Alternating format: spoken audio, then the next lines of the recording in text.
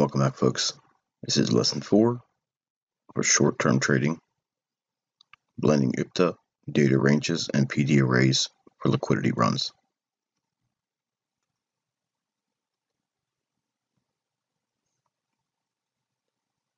Okay, when we're looking at IPDA data ranges, we're referring to specifically time, and PD arrays are dealing specifically with price. So blending the two elements together, you're blending time and price, theoretically. IPDA data ranges provide you a context to look back the last 20 days, the last 40 days, and the last 60 days. As you move forward, you're casting forward for a new set of 20, 40, and 60. Each new day, you shift that range forward. The look back period gives you the context to frame the PD arrays with a reference point in time. The interbank price delivery algorithm will reach back into data arrays between the last 20 days, the last 40 days, and the last 60 days. Which data array they use or refer to is respective to the PD array in reference to price. If price is in a premium market, obviously working from the market price up, we would be looking for a bearish mitigation block, a bearish breaker, liquidity void, a fair value gap, a bearish order block, a rejection block, an old high or an old low. From the market price and below, for a discount market, we would be looking for a bullish mitigation block, a bullish breaker, liquidity void, fair value gap, bullish order block, rejection block, old low or old high. Moving from the market price up in the order that's listed in the premium data arrays, that's the order in which the algorithm will seek those respective price reference points. They're not in any different order. This is the order or the hierarchy in the way that they're set up. There is not always a void or a gap or mitigation block. It may just simply need to go all the way up to a bearish order block or a rejection block. And the same thing is said in opposite terms for when the market's in a discount. It's not ambiguous when we look at price in the form of the PD array matrix. A good practice is always to simply go through your price charts and just look for where price is right now at the market price, and above you, okay, looking back the last 20 days and 40 days and 60 days, which PD arrays in the form of a premium market exist. Again, not all of these bearish or premium arrays will exist in your price. There may be a selection of 3 or 4, or maybe as little as 2. Rarely will you have all of them to choose from. So what you're doing is you're looking back over the last 20 days, and you're looking to see above us in terms of the market price what would be deemed as a premium market. The last 20 days, which PD array exists in price action. Looking back 20 days, which discount PD array exists below us. There may be a PD array above and or below us that's already been used by price action. For instance, there may be a bullish order block the price is already traded down into and responded and reacted accordingly and had higher prices. That PD array has now been exhausted, so you'd have to look for another discount PD array. When we refer to time and price, what we're doing is we're blending both of the components just like the algorithm does. The algorithm has to go back a specific number of time. So what we do is we break it into 20 trading days, which is essentially 1 month, 40 trading days, which is essentially 2 months, and 60 trading days, which is essentially 3 trading months. By combining both time and price, we get the closest thing we can arrive at in terms of what the algorithm will seek to do in terms of trading to the next level of liquidity. When the markets are bearish, we work from a premium market down to a discount. Based on whatever premium PD array, discount PD array, exists in your current market action, when it's bearish, those premium PD arrays will be your resistance points, or where sell signals or sell-offs will occur, or new sell setups. The objective for price to reach down into will be the discount PD arrays that exist in your price action. We don't force the idea of any of these PD arrays. They're either in the chart or they're not. If there's an absence of any one of them, it doesn't negate or increase or lessen the validity of an ideal setup. It just means that you have far less to choose from in terms of targets or setups. All right, let's take a look at an example. We're going to use the Australian dollar. This is the daily chart. And the first thing you want to do is you want to break your market up in reference to time. So now we have the look back of 20 trading days, 40 trading days, and 60 trading days.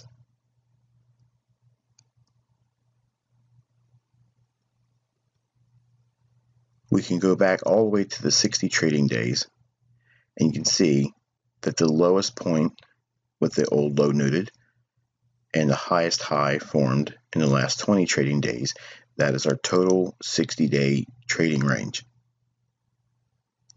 Splitting that market in half in reference to its old high and its old low, we can see where the premium and discount market ranges exist.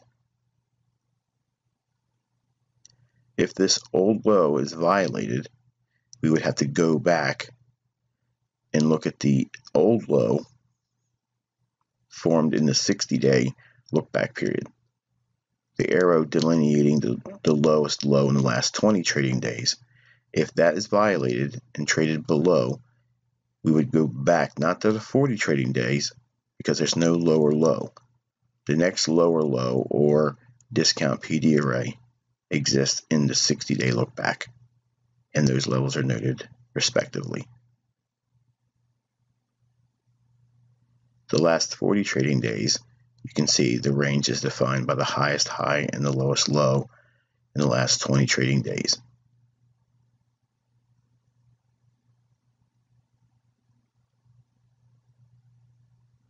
So when we look in the last 20 trading days, what we do is we think in terms of the PD array matrix. Now what I've done here is I've overlaid the actual matrix.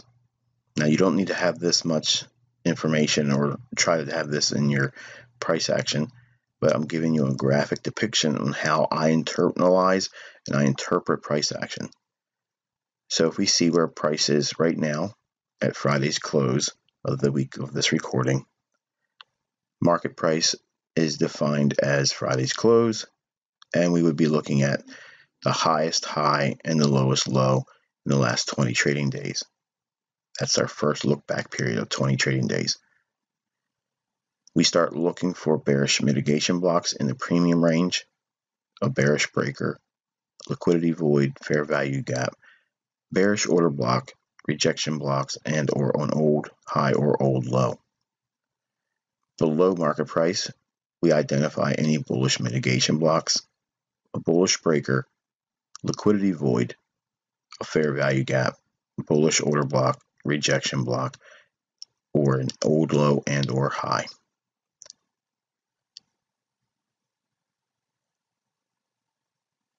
With that in mind, what I've noted is in the last 20 trading days, these are the respective premium and discount PD arrays in the last 20 trading days.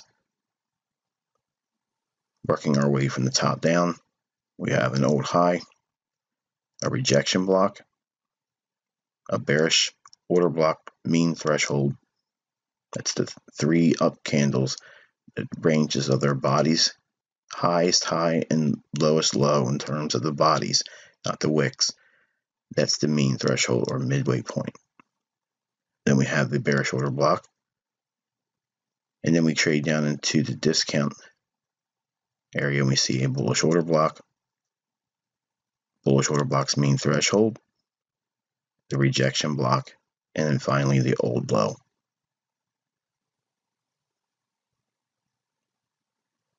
If we move down into a 4-hour chart, you can see how these PDA arrays give you much more detail.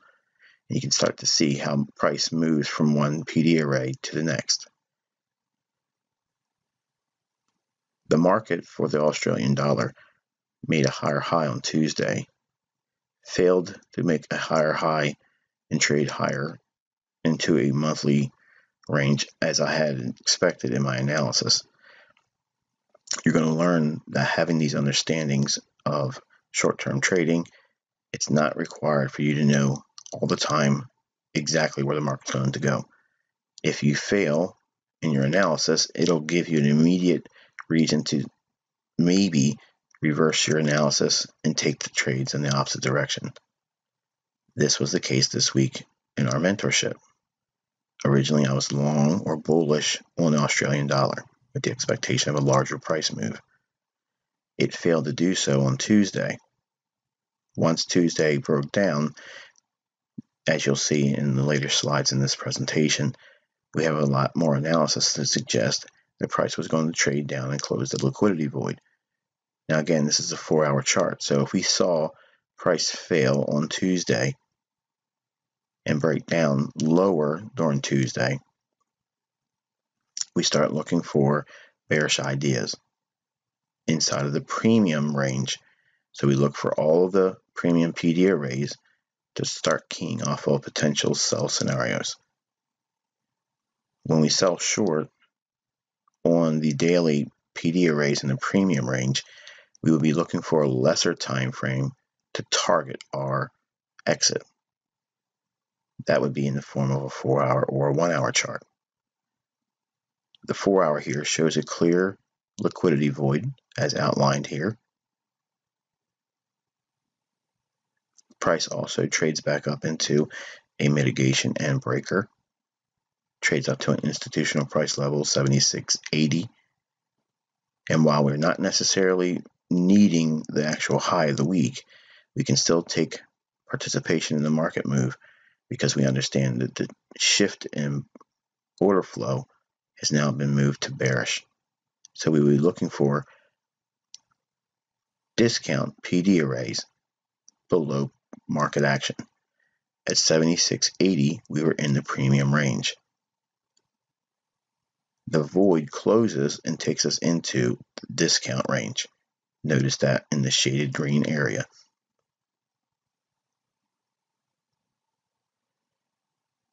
If we further refine this into the days of the week on a 4-hour chart, you can see how this clearly came down and closed in the liquidity void right to the pip.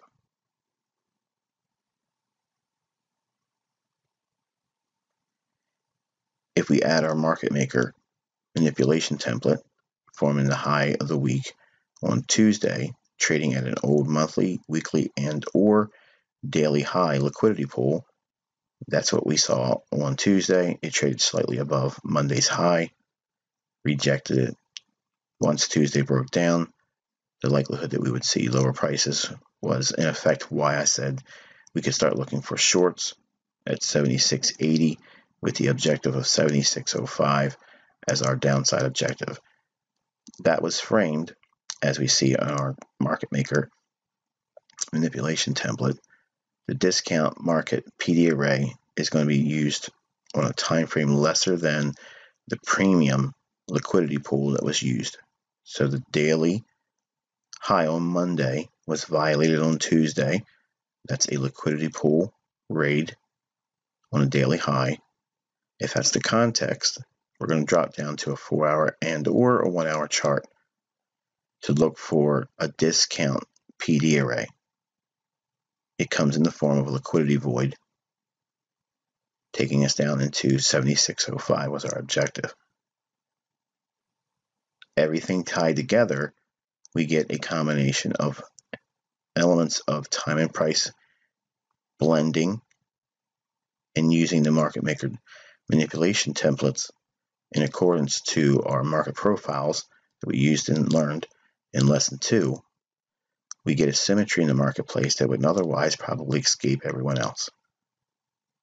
So hopefully with this example and understanding, and using an example we used in live analysis this week, while we were initially wrong in our expectation of a higher breakout on Aussie dollar, that failure swing on Tuesday gave us insight on how we can change gears and get short on Aussie dollar, even while it traded in sympathy with the weaker dollar, which isn't typical.